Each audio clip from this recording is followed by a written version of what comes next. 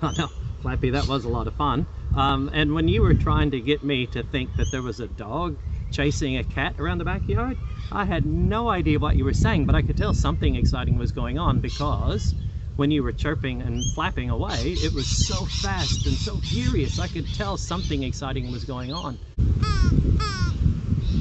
Oh no, that was a pretty fun lesson, Flappy. Well, boys and girls, I hope you enjoyed that and hope you got something out of it. But just remember, when you hear sounds, think about how those sounds make you feel, and think about fast sounds, slow sounds, loud, quiet, high pitch, low pitch. See if they help you have a different feeling when you hear them. Alrighty, boys and girls, that was a lot of fun, and we'll catch you next time.